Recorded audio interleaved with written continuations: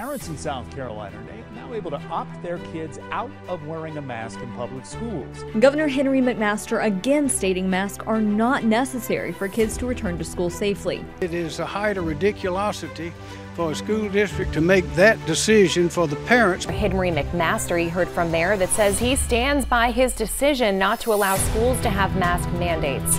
You got to listen to the parents. The parents know their children. They know what's good for them. Excited to hear him say that, and I said to my husband, "Okay, the masks are coming off. We're not going to put a mask on our kid again." I think it's safe enough for the kids to go to school without masks. We should have the freedom to choose whether we send our kids back to school with a mask or not. Masking children who have no choice to protect adults who do have a choice is the wrong thing to do, and we're not going to do it.